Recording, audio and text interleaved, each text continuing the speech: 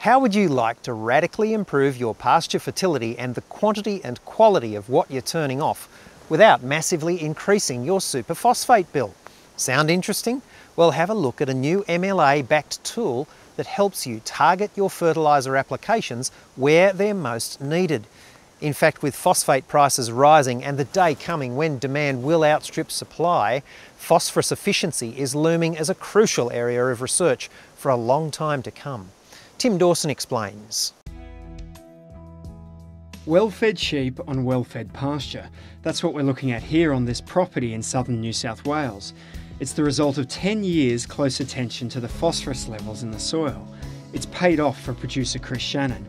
He's been able to almost double his stocking rate. We were running about 5 to 6 sheep to the hectare. Prior to the drought, we had got it up to about 9 to 10 DSEs to the hectare. And then since the drought, we've had to ease off just a little bit just to keep our ground cover up. But it's not only the DSEs per hectare, it's the quality of what we're turning off in lamb and in wool. And considering he has over 3,000 hectares here at Talmo and 2 other leased properties nearby, running a dual-purpose flock with 10,000 breeding merino ewes, that's a lot of extra return. Yes, we're definitely seeing the dollar signs, otherwise we wouldn't be doing it. Chris did make some capital applications of fertiliser in the early years to build up his P levels. But what's remarkable is that nowadays he's not spending any more on super, and that's despite rising prices. The increase in costs has certainly had an impact on the amount of super that we're putting out. So lately we've just been putting the same amount of dollars out and just being a lot more targeted where we're putting it.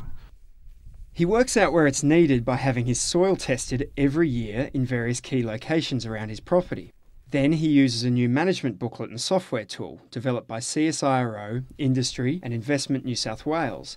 It was funded by Pastures Australia, a joint venture between MLA and other R&D corporations.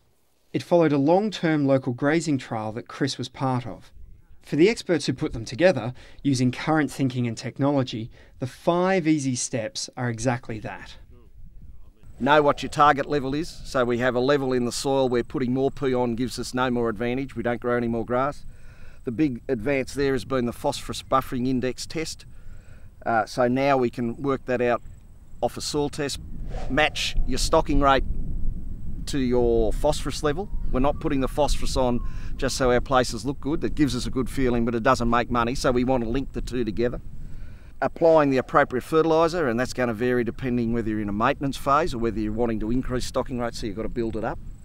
Economics. You could arrive at an agronomy decision about what you might do, but that doesn't mean it's going to make you money. It's going to depend on what's the profitability of the enterprises you're running. Point number 5 is think of other issues. It could be the type of pasture. We're going to set a slightly different target for native grasses than if we've got improved grasses. And the real advantage of this tool is that it looks at all the variables and helps you make a fertiliser decision that's appropriate for your farm business. It's just not looking at the pasture. It's just not looking at the stock. It's what's the pasture like, what's the stock like, what's the dollar return in the bank. It's the combination of those 3 which is the result. And for some people, the result might be out of using this book that they should stop fertilising and invest their money in fixing another problem. Yeah. For some people it might be that they need to use slightly heavier rates or lower rates. But managing phosphorus levels is a much bigger issue for us than it is for many of our competitors around the world. That's due to our environment, according to the scientist who co-developed the 5 easy steps.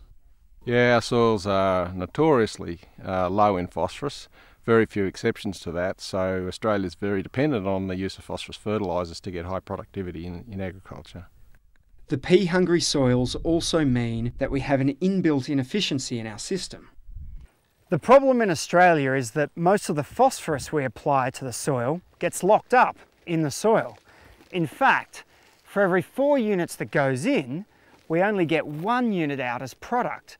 However, where we manage our phosphorus levels, to really improve our efficiency, we need to look at not just what's going in, but better ways of getting it out. So we need to dig a bit deeper. Improving our farm usage using current methods is only the start. The longer term is to look for systems that rely on plants that can access soil phosphorus more effectively. And if we can do that, we should be able to reduce the amount that accumulates in our soils and effectively improve the efficiency of its use. And that's exactly what Richard Simpson, who's examined the root systems and pasture plants in another MLA-backed study, and other scientists and biologists around Australia are looking for. And MLA is currently reviewing the phosphorus-based research and its funding. There's no doubt it'll be a long-term project. We know that there are a number of plants out there that naturally access more phosphorus from soils. So from that we know in science that it's probably possible for us to improve the efficiency with which agricultural plants will get that phosphorus as well.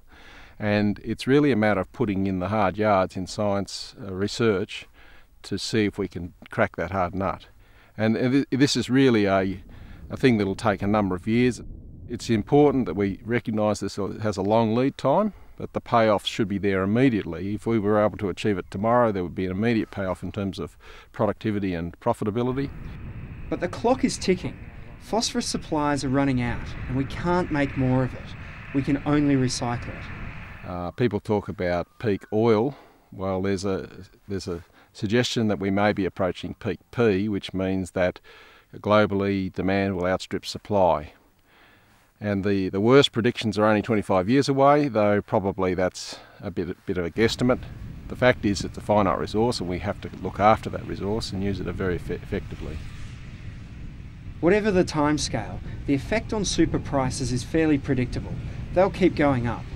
And that'll have a greater impact on Australian producers simply because we're more heavily reliant on phosphorus.